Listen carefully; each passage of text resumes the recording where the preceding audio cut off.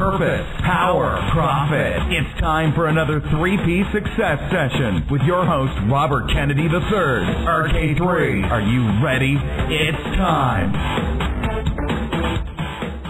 Hey everyone, this is Robert Kennedy III, RK3. That's what they call me. I'm just going crazy here with my nicknames. I just love having fun. I love sharing information with you, with everyone, especially business owners, small business owners. And this month, the month of July, we're talking about purpose, power, and profit. We're actually starting the Purpose, Power, and Profit Club. So if you've not checked it out yet, I want you to go to purposepowerprofit.com and sign up there. The idea is that if you've got skills, everybody has unique skills, gifts, and abilities, and an area of greatest influence. And the reason why a lot of people are not fulfilled, are not happy in the place that they are currently. If you're in a job and you're not thrilled with what you're doing, there may be an issue of purpose. So what we want to do is help you to align that with whatever it is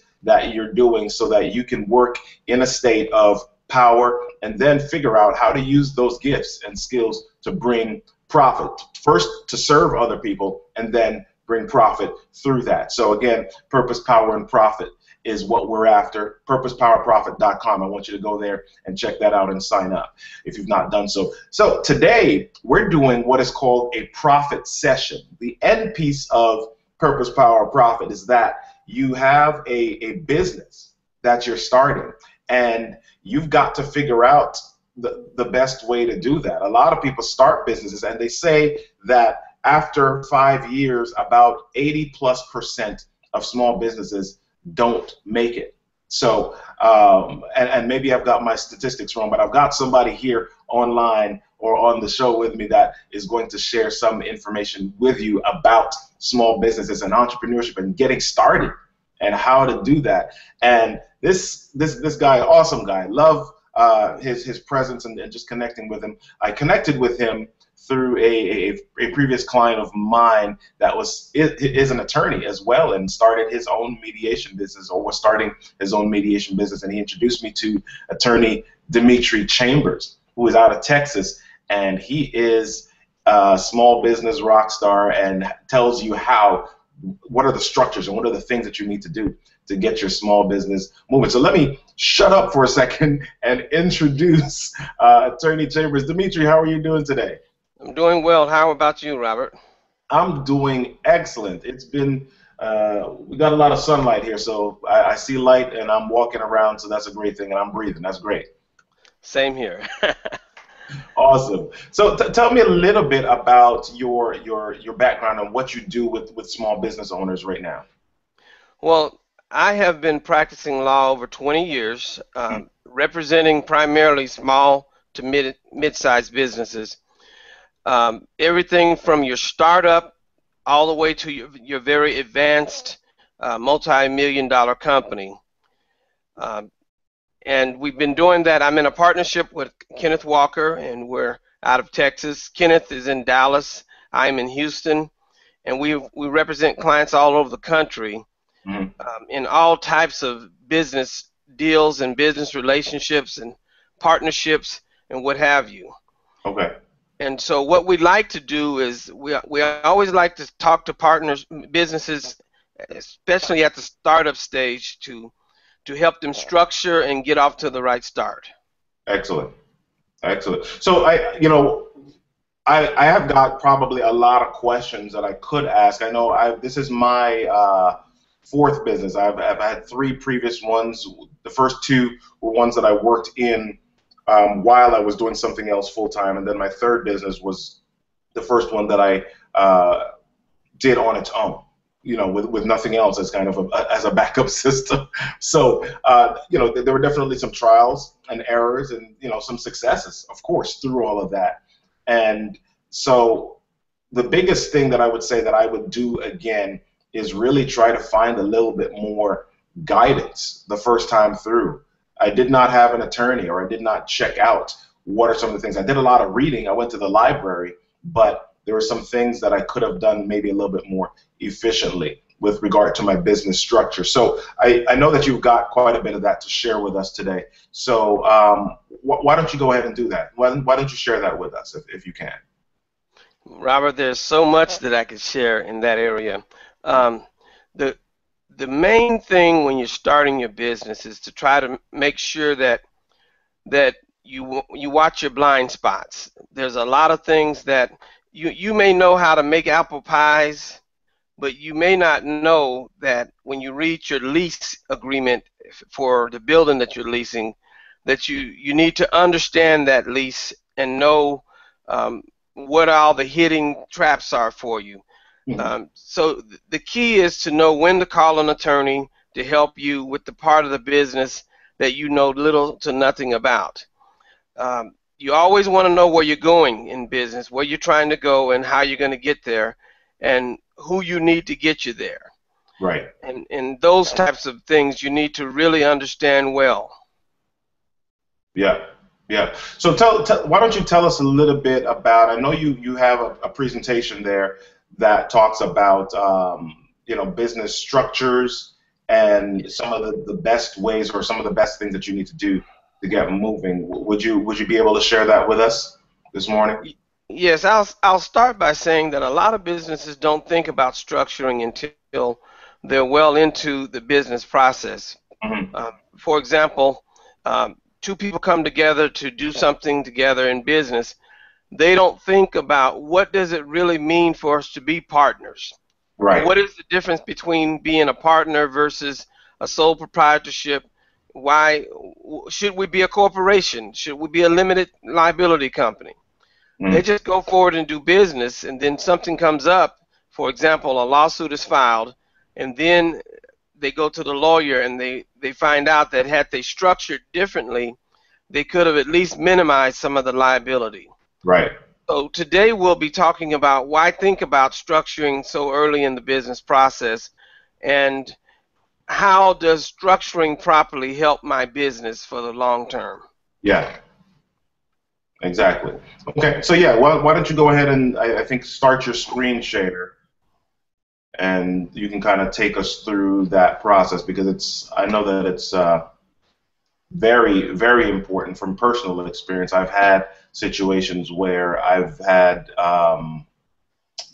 legal things that I've had to go through, and I've been protected because, or my personal self was protected because I had a limited liability company or a limited liability partnership set up that protected my personal from that. Yes. So I'm going to flip over here so that we can start seeing your screen. And yeah, go ahead and take us through.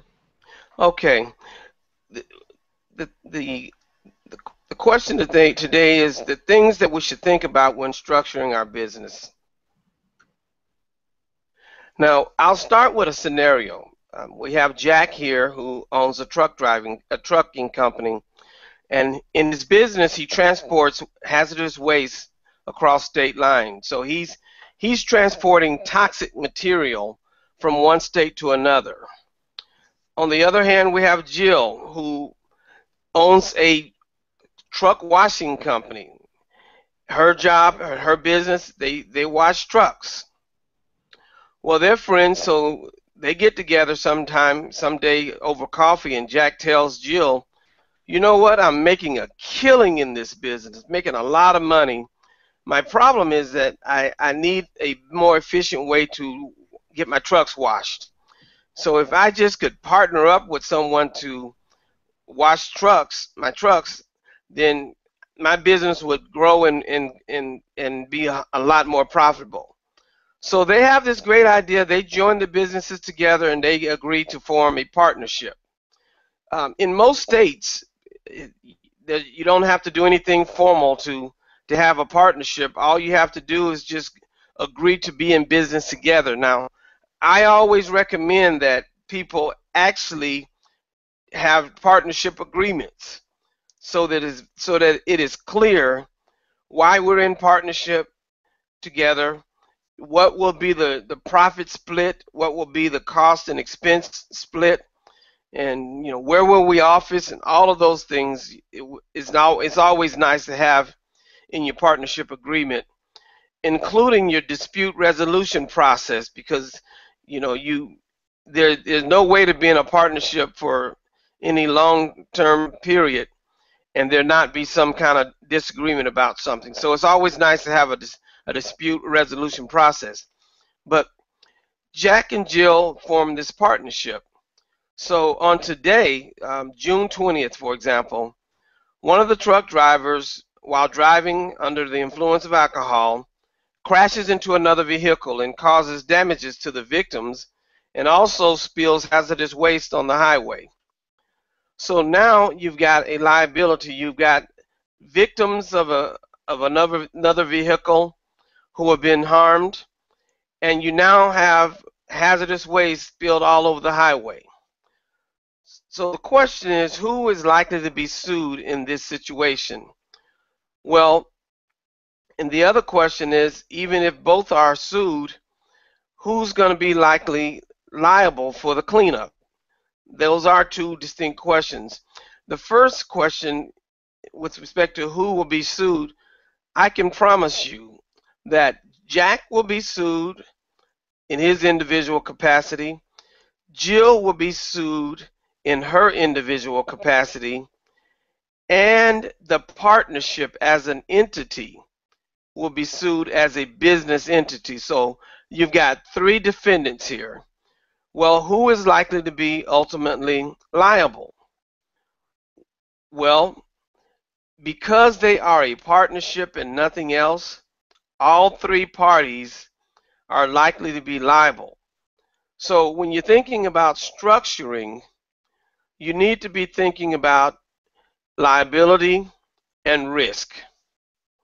Now, the ultimate goal is twofold when you're thinking about structuring. One, you want to maximize your flexibility.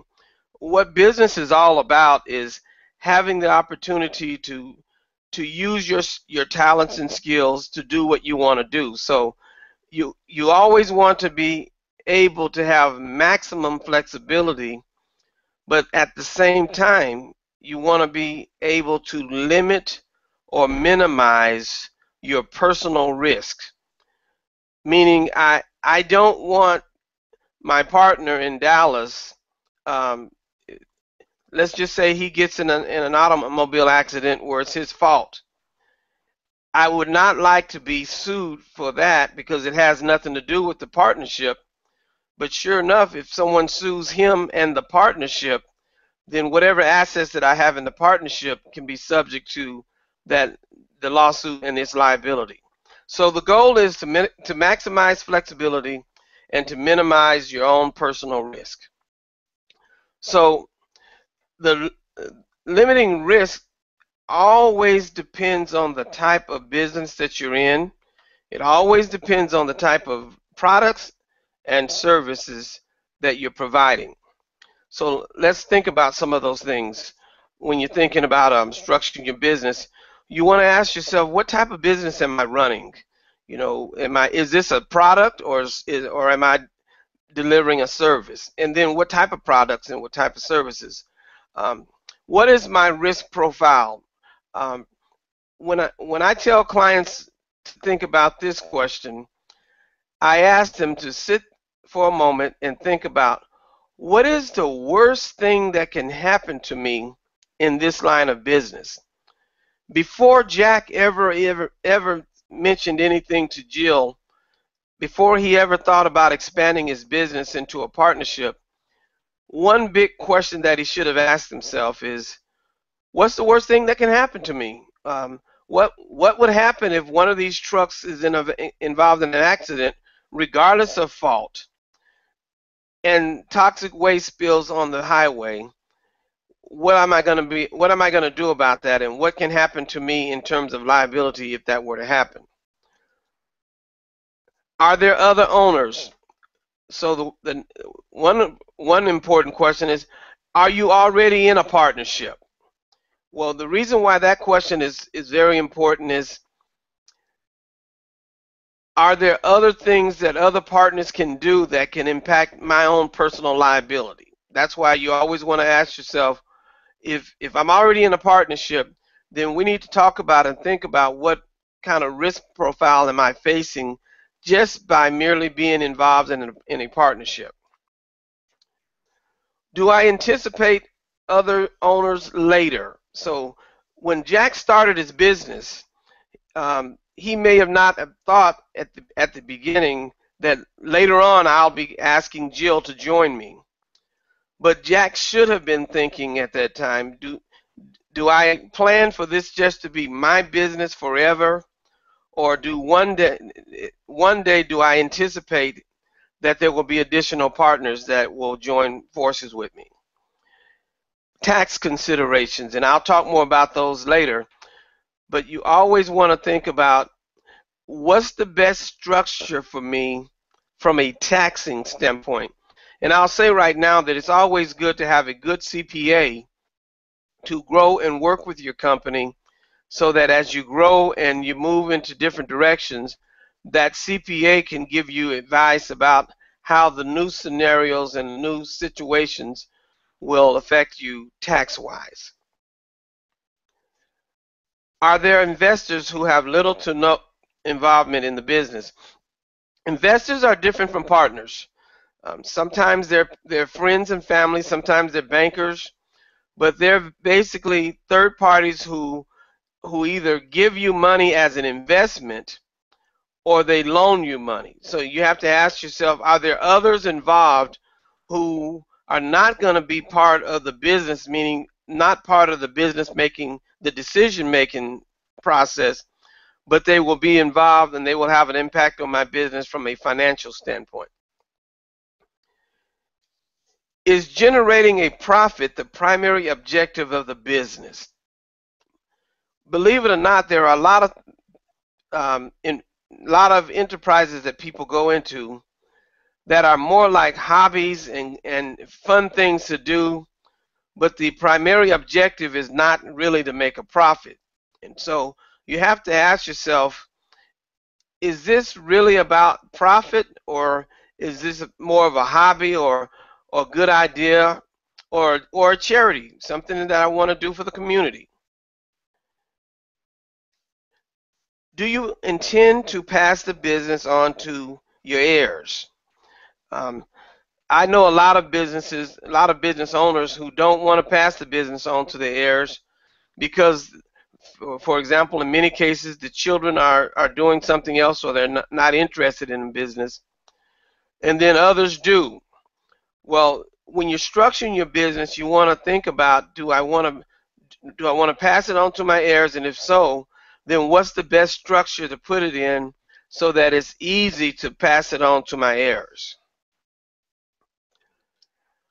So what I'm going to talk about today is some of your basic business entities. There's more than just what's listed here, but what you see here is just a list of basic entities that I'll discuss briefly, starting with your sole proprietorship. Now, a sole proprietorship is the simplest form of business that you can be in.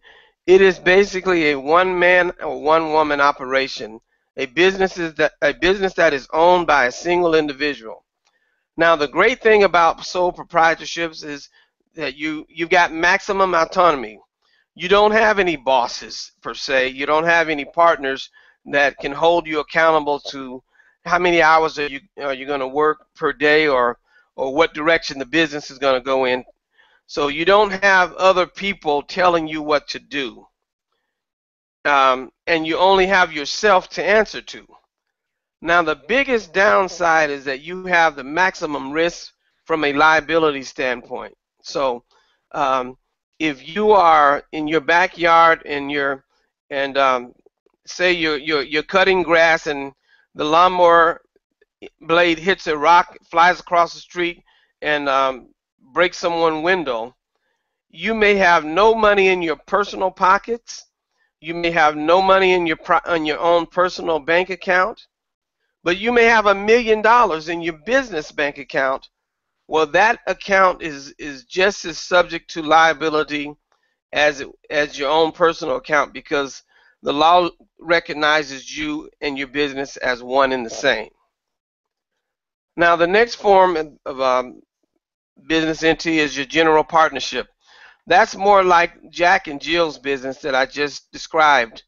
You have two or more individuals who agree to be in business together, and that's all you need for a partnership. You don't need anything fancy. You don't need a partnership agreement. All you need is two people who come together to say we want to be in business together.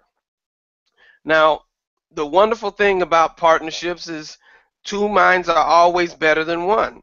Um, my partner and I, we've been together for almost over 18 years now, and I can say that our business is a lot better off with 18 years of history of working together than it would have ever been had it just been me for 18 years. You can share in the cost and the risk and management. There's a lot of things that I do for the partnership that I do better than my partner, and there's a lot of things that he does that he does much better than me, and so we're better off together than we would be by ourselves. The other thing is about a partnership, unlike say a corporation, is that the profits are not taxed at the partnership level. Every year when my partner and I, when we do our tax return for the partnership as an entity, the profits are passed through to us as partners. So the partnership doesn't necessarily get taxed from the standpoint of having to pay taxes. Those get basically shifted to us. Since we are a 50-50 partnership, we share in the profits 50-50. Now, the biggest downside of a partnership is that you have joint personal liability. So Jack and Jill are both jointly and severably liable for the accident on the highway that was caused by the employee who was a drunk driver. So even though Jack wasn't driving the truck himself, he is personally liable for what happened at that accident, and even though it involved a drunk driver. Well, the sad thing is, what about Jill? Well, when Jill went into business for herself, all she wanted to do is wash trucks. Her plans were not to transport hazardous material, and she cared very little probably about hiring truck drivers who would be driving hazardous material, and probably never even thought about it. But she, I'm sure, received the shock of her life when she found out that the truck driver's liability now is her own personal liability, all the way down to her personal assets. Now, I'll say this right now. The best way to hedge against that problem is to have good liability insurance. My partner and I, we've got malpractice insurance, and we also have liability insurance. So if someone comes to our office and say slip down and fall, we've got insurance that will cover that. And that's so when you're in a general partnership, if you don't want to do anything other than be a general partner, you always want to make sure that you get good insurance. Now, what about a corporation?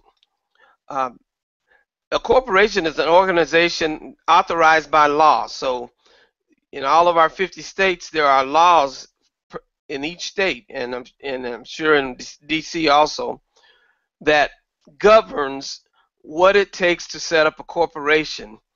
And in most states, the process is very, very simple until you get into, and this is where you need an attorney, structuring your shareholder agreements and all the types of things that you need in place to make sure that the corporation functions properly.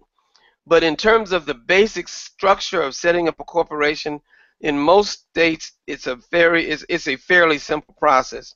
Now, the primary advantage of a corporation is the limited liability. In this case, had Jack and Jill's partnership been a corporation, the one great thing that Jack and Jill individually would have been able to rest assured of is that they would not have to face personal liability for the truck driver's accident. Yes, the business would have been liable, but not Jack and Jill personally. So the lawsuit in that situation would have been just against one defendant, the corporation. So the primary advantage of a corporation is that the owners are shielded from personal liability.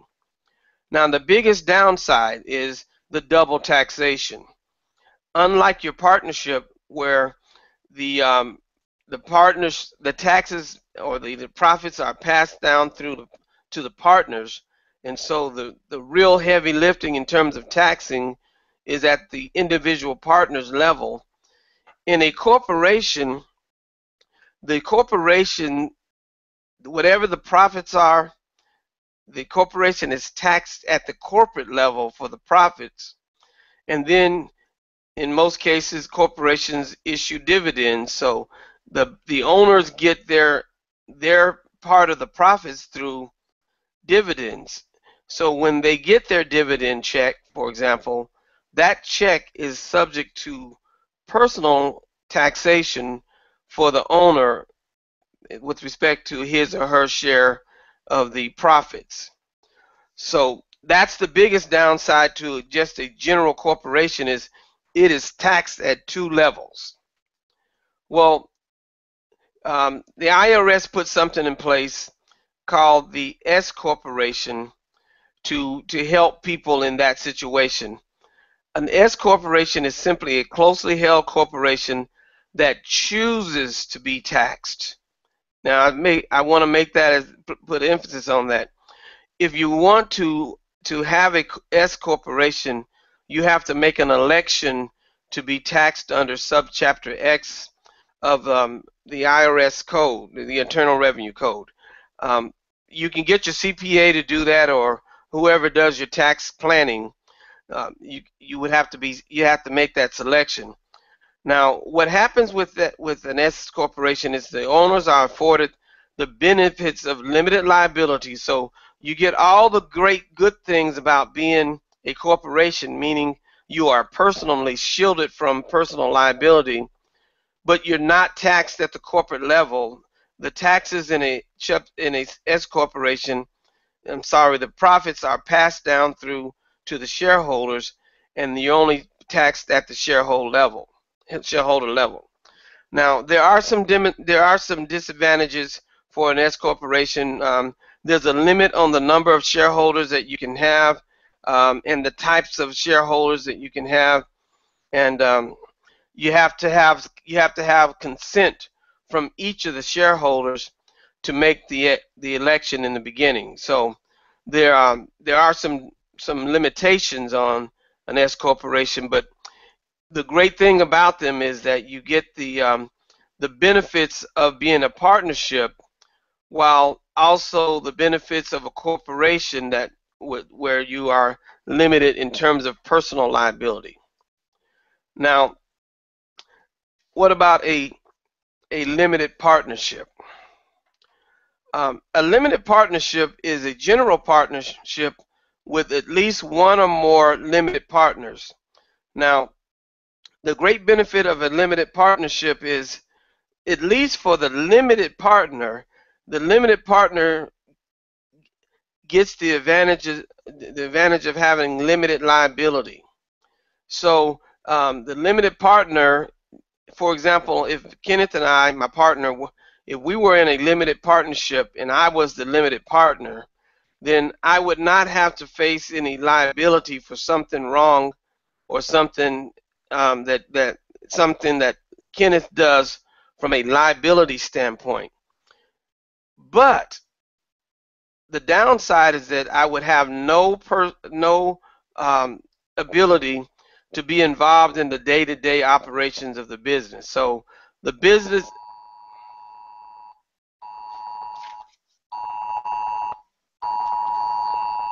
Hold on one.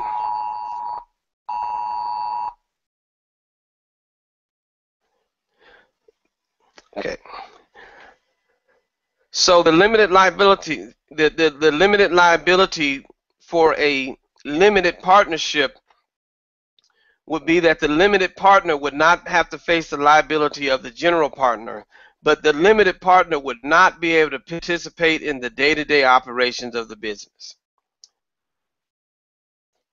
A professional corporation is simply a corporation that is primarily for professionals. For example, lawyers and doctors, engineers, and public accountants, and what have you. Now, they get the benefit. Your professional corporation, they get the benefits of a general corporation, and they can take advantage of certain tax deductions that they would not be able to take advantage of in a general corporation. But the downside is, like I discussed earlier, they have to deal with the double taxation problem of being taxed at the two different levels. Limited liability company.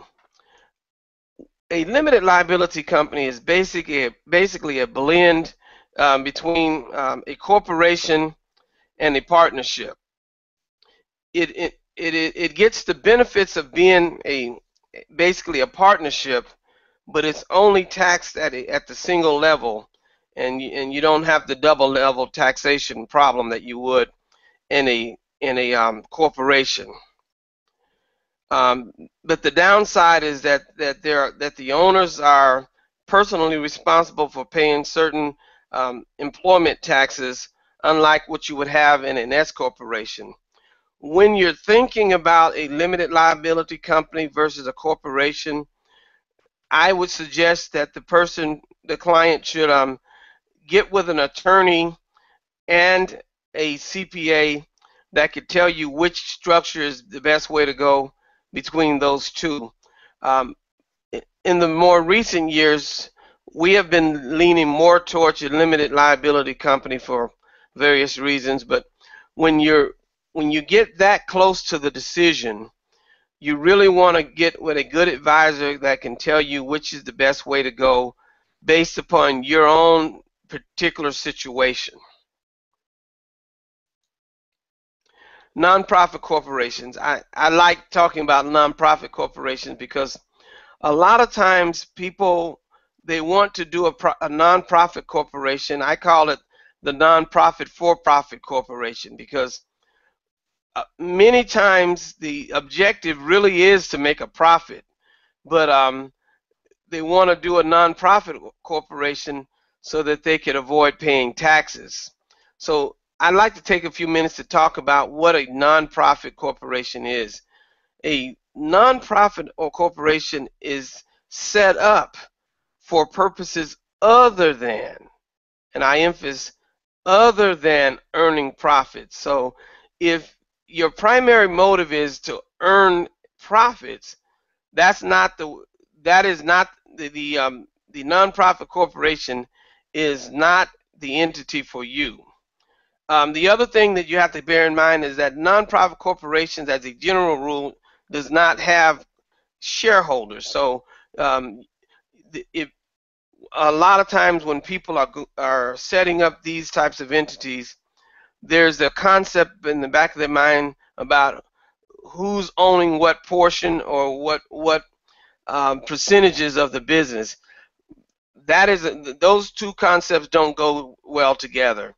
That is the nonprofit corporation and the concept of ownership in terms of shareholders. Now, the advantage of being a nonprofit is that you don't have to pay taxes, and of course you're eligible for grants and many benefits that many gratuitous type benefits that you would be eligible for that you would not otherwise be eligible for if you were a for-profit corporation. And of course, once you get your all your proper paperwork from the IRS and from your particular state, businesses and individuals who make donations to you can make non-tax donations, and that's always nice for businesses. Now, the disadvantage is that you may never distribute any profits, and if you do, you can get in trouble by the government. So I've had, and then here's the other thing that a lot of people get really troubled about. Let's just say you set up some type of a group home or for a nonprofit group home, and you ran this group home for your entire professional life, and it is a nonprofit corporation. And now you set this up, say, with you and your wife, and now the two of you are ready to retire, and you would like to cash out and take your all of you, sell your business and go on and maybe buy an SUV and travel the country. Well, you can't sell a nonprofit for a profit. You basically have to distribute it to another nonprofit organization, and there will be no profits from that transaction. So if you're setting up a nonprofit corporation, and of course you can work for the corporation and even get a salary from the corporation, but unlike other businesses, for example, my partnership with Kenneth, if we decided when we got old that we wanted to sell the partnership, if we could find someone to buy it and move on with our lives, we could sell it and split the profits and move on with our lives. You can't do that with a nonprofit corporation. So if you're structuring a nonprofit corporation and you work for the corporation and that's your livelihood, you need to be thinking about some other retirement plan, something other than selling the business and cashing out. So we've talked about sole proprietorships, general partnerships, limited partnerships, corporations, S corporations, professional corporations, limited liability companies, and nonprofit corporations. I practice in several areas of law. One of the things that Kenneth and I did when we came together 18 years ago was we wanted to be problem solvers for small to mid-sized businesses. So we learned the various areas of business that small to mid-sized owners would have to think about as they go into business. And what you see here is just a list of things that we have been doing over the past 18 years. And I've got my contact information here if anyone's interested in giving us a call.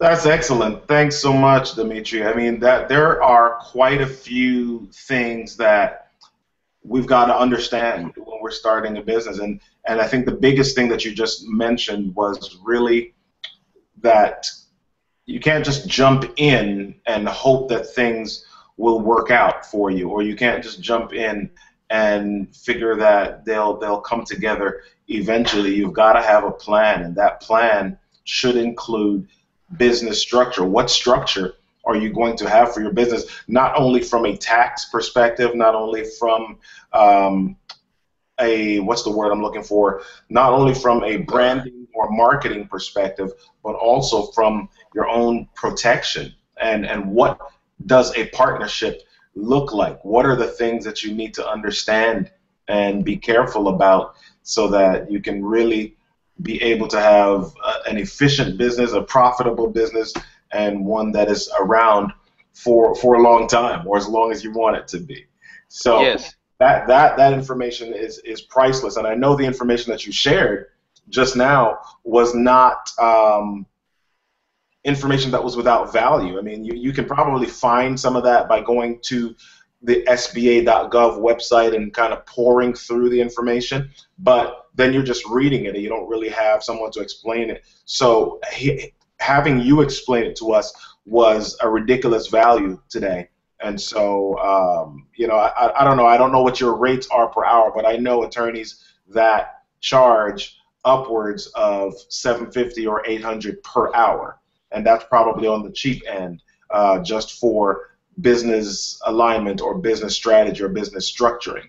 So I want everybody to recognize and understand that this information is of ridiculous value, and it's not of value just because you're paying an attorney a certain amount. It's of value because it's going to save you ridiculous amounts of money in the long run. So yes, it will. Yeah, absolutely. So I mean, do you have any closing thoughts or things that you want to share with us before we wrap here? Okay. Yes, a couple. One is don't be afraid of having a good relationship with an attorney. As I think back over the years of representing clients, the best relationship with an attorney is an attorney that knows you and knows your business, such that when you call him or her, they understand what you're dealing with and can give you good, sound advice based upon understanding your business. Yeah. For my core clients, I not only do I know the owner of the business, I know her husband, her children, and I know where they're trying to go as a family. And when there's some type of ripple, for example, I'll know her parents. I'll know that she's trying to help her mother who's getting up in age. So a good relationship with an attorney will pay big dividends that go beyond just the business relationship. Right. The other thing is that when you are hiring an attorney, I would, if I were not a lawyer and I were hiring an attorney, I would try to get an understanding of how does that attorney practice law? How do they solve problems? Are they proactive? Are they really concerned about my business and where I'm trying to go? And you will find that that over time the relationship will get better and better. I've got clients now that I know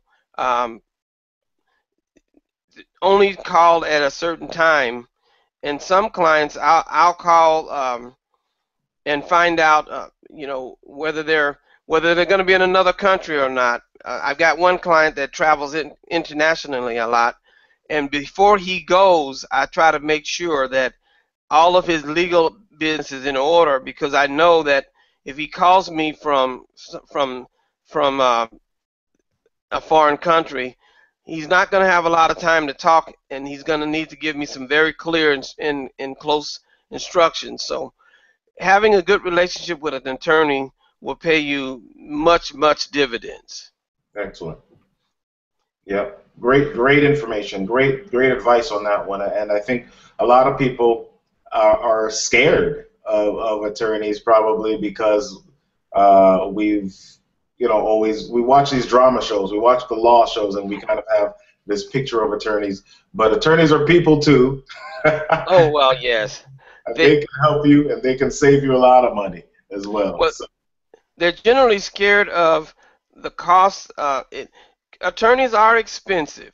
Yeah. And so a lot of people, they are afraid of the cost. And yes, most of the time when you watch TV, when there's an attorney showing up, that usually means trouble. Yep.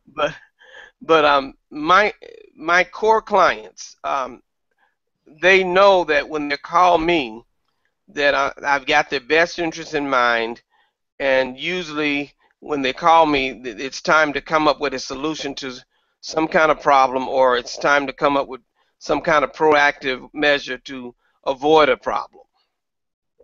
Exactly. All right. Awesome. Okay. Awesome. I'm really glad that you were able to share this information with us. As I mentioned right at the beginning, each of us has gifts, skills, and abilities that we've got to take care of, that we've got to nourish, that we've got to really push forward, because as we do that, as we really use the gifts that we've been given, those are the best ways, or those are the most authentic ways, I believe, to run a business. And when you're running a business from a place of purpose, from a place that is heart-driven, it is something that really helps you to move forward in a long-term way. It makes every day fun. It makes every day have a reason. It gives you a big why as you move forward each day. So thank you for sharing the structure part of this and how to move forward, even in something that you love, even in a passion. There still needs to be a plan and a way to protect yourself as you move forward. So thanks so much for sharing that with us today, Demetri. Okay. And All thank right. you for the opportunity. It's my passion to serve and help others. Yes. So this was a great opportunity for me also.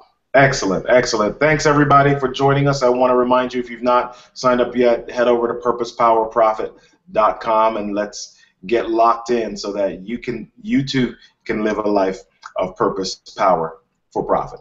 Bye-bye.